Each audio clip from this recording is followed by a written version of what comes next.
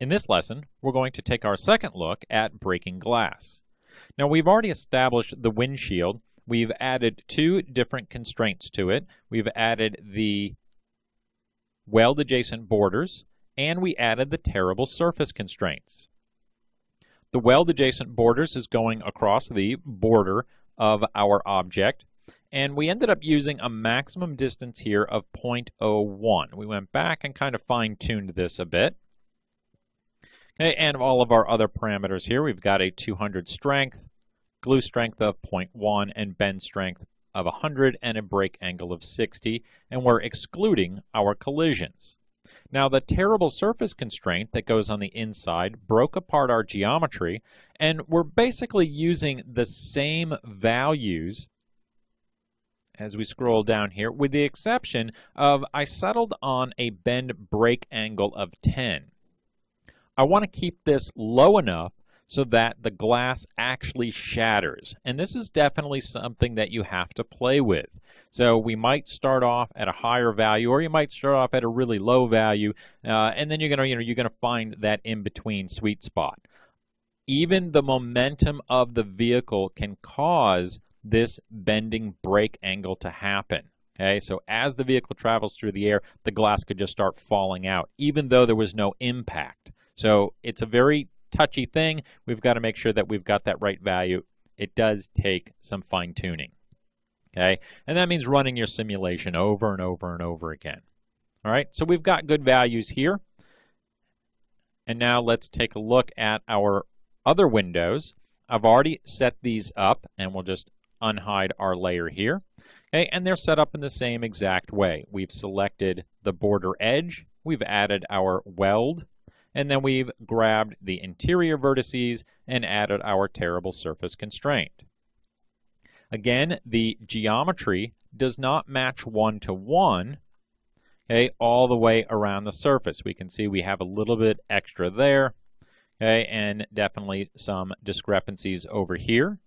We'll want to fine-tune that minimum or maximum distance on that weld-adjacent vertices, okay, in order to get that to line up better. Okay, having too much will snap all those vertices, basically break the glass before it even starts moving. Okay, and then the last one in the back here for that rear window. We didn't score this geometry, we're just leaving it as is, but again, you can always come in and break it up. It is highly recommended that you match the geometry, and that will make that constraint go better. And basically what I'm referring to there is having edge to edge. So from my glass surface to my truck surface, I'm matching those edges. It can be done without it, as I'm demonstrating here, but it is much easier in the long run if you can match it.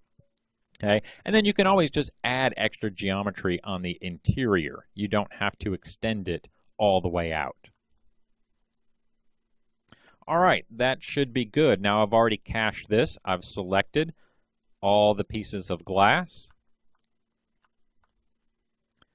gone to nCache, create new cache, okay, and ran that. Okay, now the first time I ran it, and let's take a look here, let's go to our nucleus. The first time that I ran the cache, I did it at a much lower substep and maximum collision. I kept them at the same that we did our metal surface of 6 and 20. Okay, and this is what we ended up here. We'll bring our movie in. Okay, this is our glass at the 6 and 20. You can see how it kind of bobbles there. Okay, a little piece of glass fell out even before it started flipping. Okay, overall not too bad, but we wanted to get rid of some of that wobble right there in the front of our animation. Okay, this what we have here is done with the full 10 and 60. And we've also set up a camera so we can kind of watch the action here. And let's hide all those extras. Okay, and we'll hit play. All right, still wobbles a little bit. We can't completely get rid of that. Okay, but now we get quite a bit of action from our glass there, and it even kind of stays together, you know, and especially with a windshield, it's made of safety glass. So, you know, it is meant to retain itself, so it will kind of drag or drape like a cloth object right there.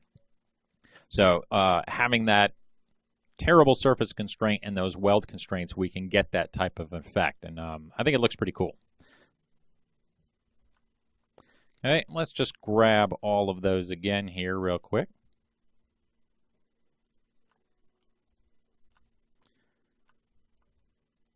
Okay, and let's switch back over. All right, and just one more time so you can see that the back breaks out. All of our highlighted pieces there, we get some good large chunks that kind of just go flying. And then when they hit the ground, they end up shattering on our surface as well. So lots of action there that we get out of that. All right, so that is our second look at breaking glass.